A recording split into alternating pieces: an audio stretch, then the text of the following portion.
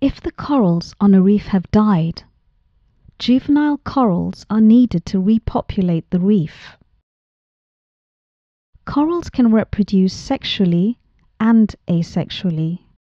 Asexual reproduction involves pieces of coral breaking off a colony and growing into a new colony.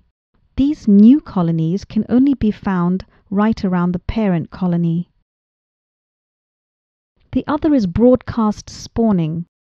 Eggs and sperm are released into the water, where they develop over weeks and are spread by currents over large distances. Most corals are broadcast spawners. The larvae are poor swimmers and are carried by water currents. It turns out that most larvae seem to settle within tens of kilometers of the parent reef. However, it is possible for them to be carried for hundreds of kilometers and connect distant reefs.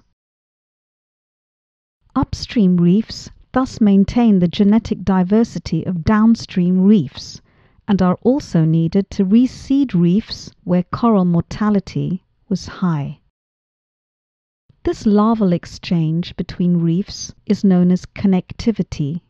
It is important to identify source reefs for coral larvae when planning resilient marine protected areas. Good substrates are crucial for larval settlement.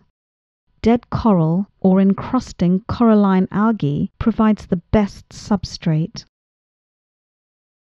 Clean water is also essential for the larvae to remain healthy and survive.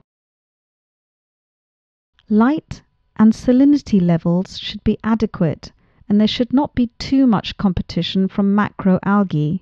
Even a reef that may appear dead can provide good substrate for future recovery. To manage resilience through connectivity, we need to understand how reefs are being provided with larvae and to protect the source reefs.